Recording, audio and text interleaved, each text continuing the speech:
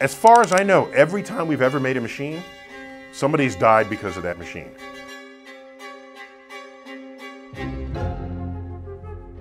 A forklift, people die.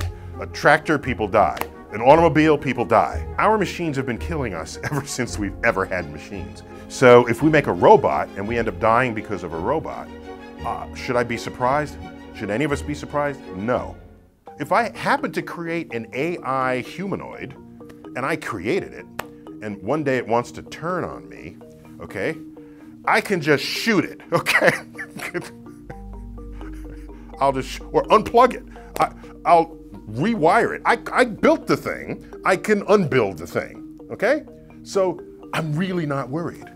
Or maybe I'm a military person and I want to send a robot in. Well, I already know how to kill you. I have missiles, I have tanks, I have nuclear weapons. So you're gonna fear the robot and not the missile?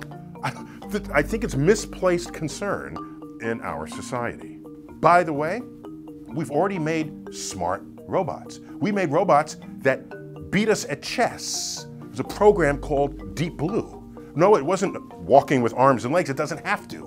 We invented chess, and then we invented a machine that's better at us at chess. Did all society crumble after that? No. So what's interesting to me is we will use AI, as we have been, to specifically target tasks that we need or want done in place of ourselves.